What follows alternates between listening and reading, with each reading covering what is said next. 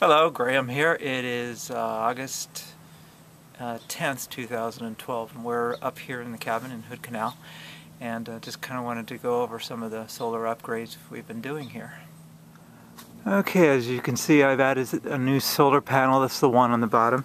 That is about 130 watt, 12 volt. It actually puts out about 17 volts or so. And then the two top sets, I've talked before in previous videos about the Harbor Freight sets. Each one of those sets is about 45 watts. Each individual panel is 15. So all together there we've got, I don't know, 170 watts total, something like that. Okay, from there we come into a combiner box that I've created. You can see it right there. I did get the idea for that from somebody on YouTube somewhere. Thanks, whoever that was. So I've got all the three sets of solar panels going into this junction box, and then the two big lines go to the charge controller. Okay, these are a pair of 6-volt Trojan, I believe, T105s. And you can see the heavy-duty wire there. That's about an 8 gauge. That comes from the charge controller. And I've got a little Harbor Freight on-off switch that you can turn to shut off power when I need to work on the batteries. And here we have a ground running from the batteries that's attached to about a 3-foot copper rod going into the ground. My charge controller recommends that the system be grounded, so that's what I did here. Okay, and we're inside the cabin now. This is my little electrical room.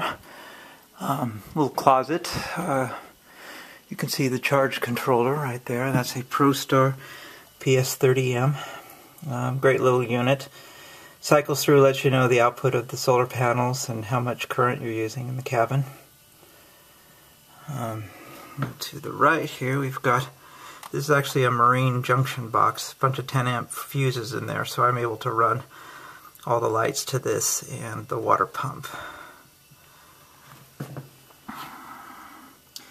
And here I just upgraded to this nice Xantrex ProWatt converter.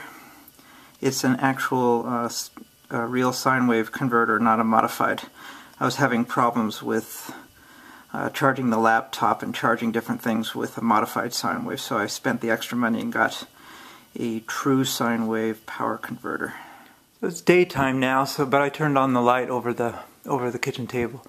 This is like a, I don't know, 3-5 watt LED light. I've been adding LED lights to the house. It seems to work pretty good. Right here we have another one. Go up and turn that on. These put out quite a bit of light and a very low current output. Alright, in the kitchen I've got a fluorescent light above the stove. I have one over by the kitchen area. These draw about an amp each. It's kind of older technology, trying to go with all the new LED technology. Here in the bathroom I've got the shower and the camping shower, and then right up here I've got another about 3 watt LED light that I found on eBay, and those are great. Low power consumption. Alright, and around the back side of the house, this is my 1,000-gallon water tank. I collect rainwater for showers and doing dishes. And I have a little more detail of this setup in another video. So you can see the water goes to there. Anyway, this is still part of the solar electric video.